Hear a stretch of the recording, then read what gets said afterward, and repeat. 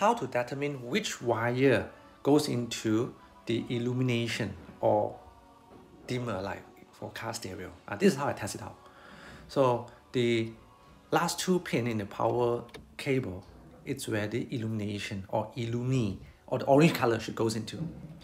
When you turn on the light, you get 12 volt, and you turn off the light, you get 0 volt.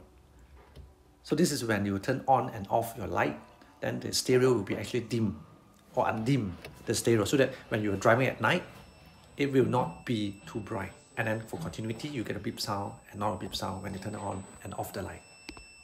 Thank you.